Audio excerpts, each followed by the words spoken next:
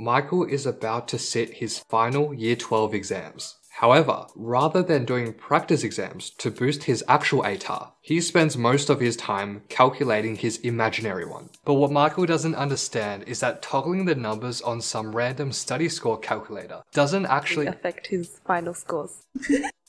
Hey everyone, so it is approaching exams, and I know this can be very stressful. And so this video is going to cover my 3-step approach for exam revision and how to make the most out of your time.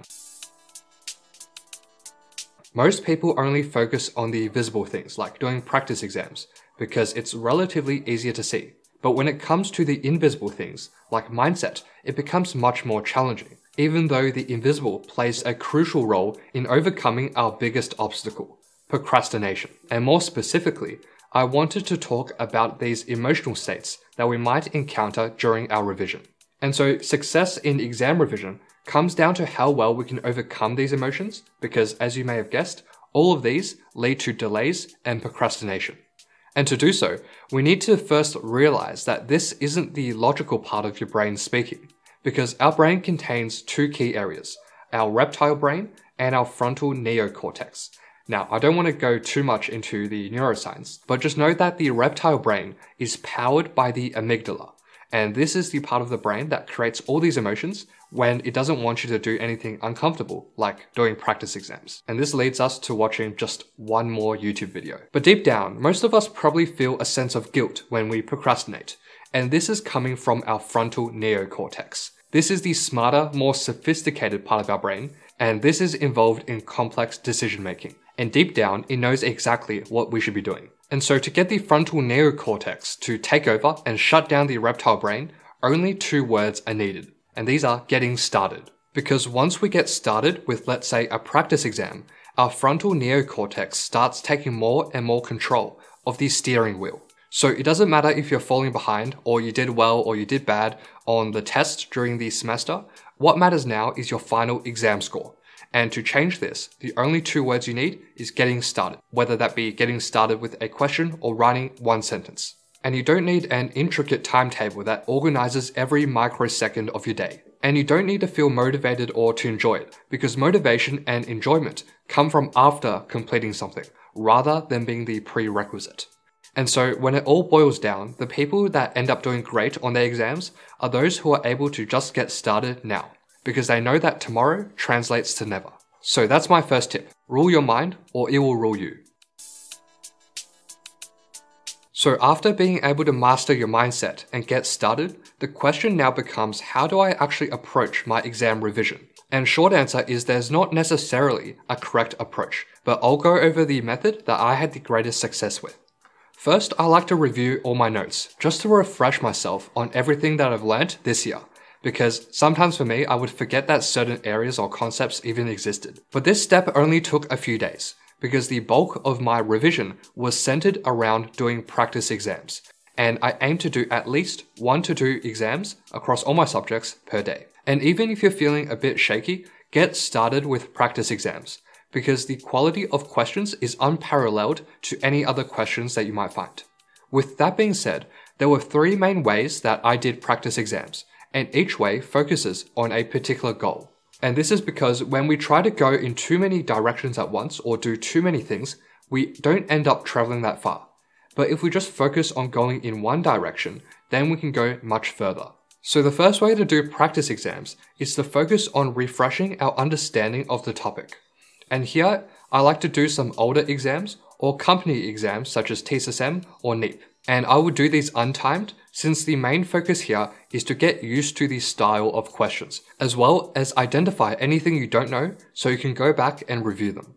And especially if you haven't reviewed the content that much during the year, like me, your first practice exam might be extremely awkward.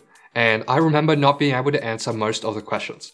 But whenever I got stuck on a question, which is most of the time, I would go back to my notes, understand, and review. And yes, it did take a while to get that first practice exam done, but after that, the time exponentially decreased as I got more and more practice. But overall at this stage, we want to focus on one thing during our exams, and that is to refresh our understanding of the concepts. After you feel a bit more confident with the concepts, the next way to do practice exams is probably what you're used to, and that is to do them under the time limit and exam conditions. And the majority of exams that I did were done in this way. But the important thing here is not so much the number, but rather how do you review them? That is how you improve after doing each practice. So first, I would look at the solutions and annotate my exam with the correct answers and reasoning as if I was the teacher. Next, I'll look at what I got wrong. If it was because of time, then I want to keep practicing. But if it was because of a concept that I didn't understand, I want to write that question down in my notes. And this is very important, writing down the questions that you got wrong or redoing them. And this is because you'll be surprised how many times I got a very similar question wrong next time when I didn't do this. And this is because there's a massive difference between recognizing an answer and actually understanding it. And for subjects such as science and maths, I would have a notebook dedicated for the mistakes I made during my exams. And before my actual exam, this was the one resource that I reviewed the most, and this helped me avoid any similar mistakes in my actual exam. As you are reviewing each exam and tracking your errors, you might realize there are certain questions that you keep getting wrong over and over again. So now we arrive at the final way to do practice exams.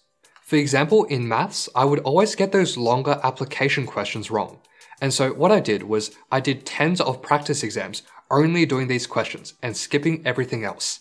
And so what I did here was I kept drilling in on this skill until I felt more confident. So it's kind of like one of those pens with 4 colors. If let's say we run out of the blue pen, so the blue ink, then yes, we could buy another pen with all 4 colors, or it would be more economical to just specifically buy a blue pen. The point here is you need to be doing practice exams. However, you don't need to always be doing full practice exams. You can just pick one area to focus on.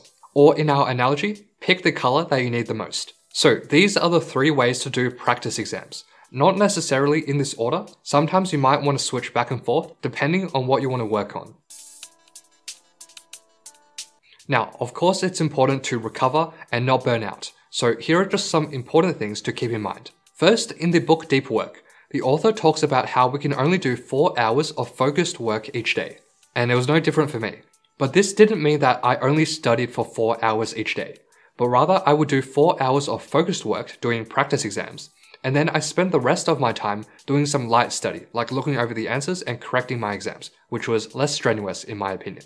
Next tip is exercise, and lots of benefits again, but just to point out one, regardless of what you do, so jogging, any sport, lifting, they all improve blood flow to the brain. And more blood means more nutrients and more growth for our nerve cells involved in neurological processes. And so as Jocko Willink puts it, working out makes you smarter. And final tip, the silver bullet to exam success, and that is sleep. So yes, it's probably been overstated, but it's crucial to maintain a consistent schedule. And rather than focusing on waking up early, which you can't really control, try and focus on sleeping early, which you definitely have more control over. So to summarize, here are a list of actionable steps that I took during exam revision.